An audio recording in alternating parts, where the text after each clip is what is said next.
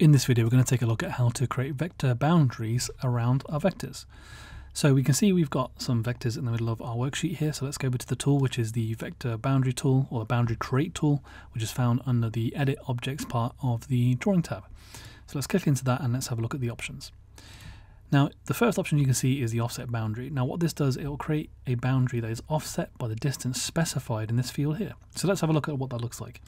So let's move this vector out of the way and let's click create a boundary with that offset distance of 0.25 inches. And you can see it's created a vector boundary around our original vector with the offset distance of 0.25 inches. Well, that's a single vector. What happens if you select multiple vectors? Well, let's highlight that and let's click create. And what this does is it creates a boundary around all of your selected vectors. So you can see the boundary goes around each one of these. Similarly, if you only did the two vectors, you would see that it only does the boundary around the two.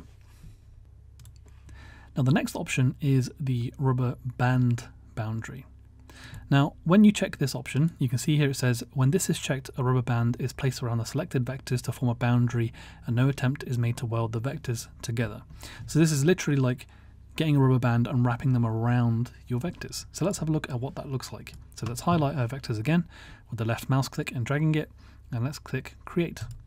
And you can see the boundary is literally just created a boundary as if a rubber band has been stretched around these vectors. So what happens if we include an offset?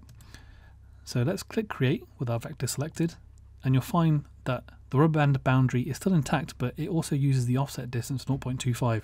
So it still acts as if the rubber band boundary is there. So it still acts as if a rubber band is being wrapped around, except it's taken into account the offset boundary as well. And this is actually quite useful for things like nesting.